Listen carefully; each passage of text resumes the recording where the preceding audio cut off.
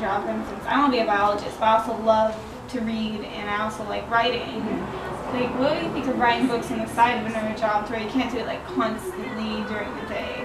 Like, how does I think a lot of people do that. I think a lot of successful authors, they wrote in their off downtime from their real. If you're thinking, oh, biology might be my like real job, I don't know. Elizabeth Gilbert talks about that.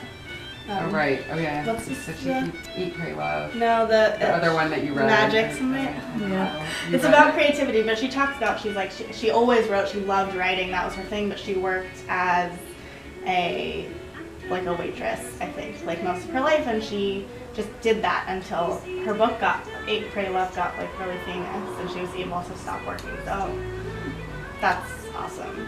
And it's always good to have and you'll see as you get older and explore oh, what do I really like? It'll whittle itself down for you naturally, I think. Yeah.